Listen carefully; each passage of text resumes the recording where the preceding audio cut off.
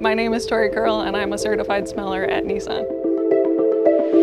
I think new car smell does improve the driver's experience. It's pretty important to US customers. That new car smell, it takes them back to that memory of first buying their first car. It makes them really excited for the possibilities of what this new car will bring them.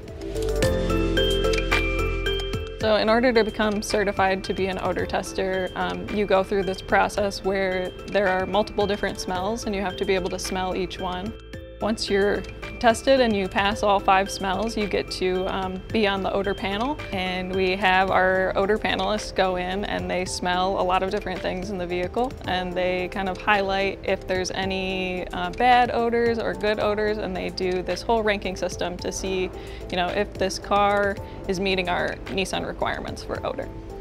In order to keep our noses calibrated, we retest our nose every couple of years.